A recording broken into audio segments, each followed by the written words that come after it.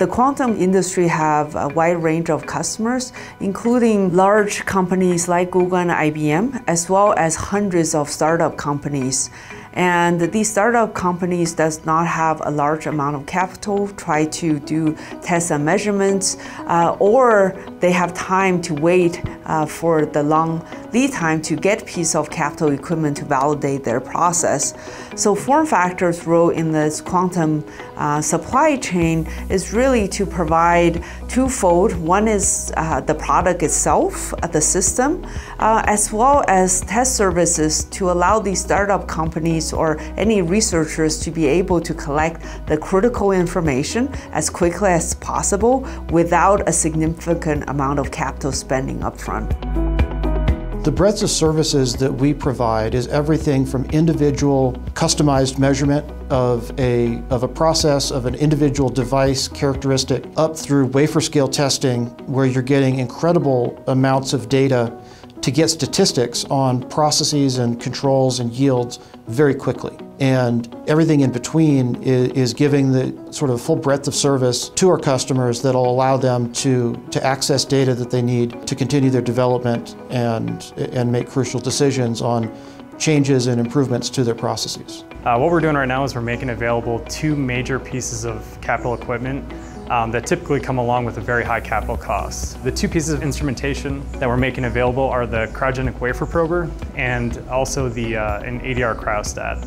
So the cryogenic wafer prober is a way to basically look at devices at a cryogenic temperature like 4 Kelvin, and from there you can measure all your devices right on wafer. So that allows researchers to avoid what they have typically done in the past, which is dice up the wafer, wire bond it, package it, and instead you can just measure devices right on the wafer, find your known good die, and then use that down selection process to load up the best devices into your dilution refrigerator. The ADR cryostat is another way of pre-testing or pre-screening devices at millikelvin temperatures to again select the best device that would go into the dilution refrigerator. So we really have two options depending upon the type of test and measurement that somebody might be looking to do, either at the wafer level or at the die level in a millikelvin environment. Hi, my name's Erin. I'm a mechanical engineer here at FormFactor. This is the IQ3000. It's a 4K wafer prober. It specializes in bringing devices from fabrication into the lab for testing more quickly because you don't need to do any post-processing before getting to testing.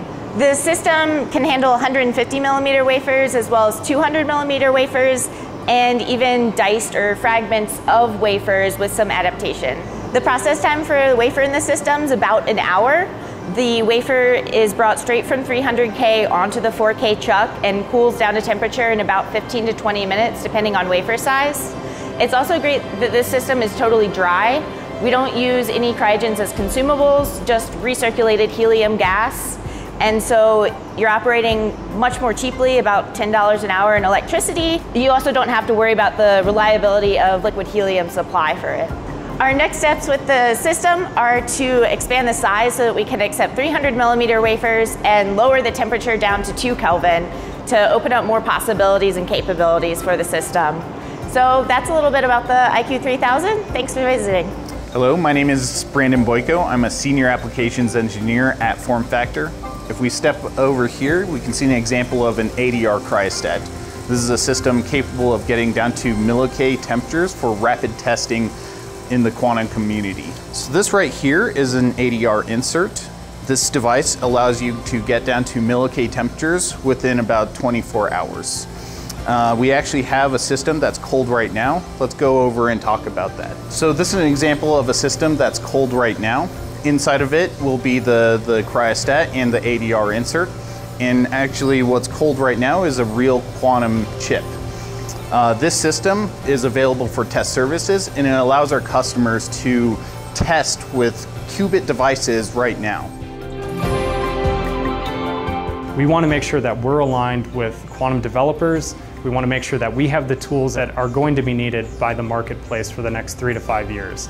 And the only way to do that is to interact very closely with the quantum marketplace.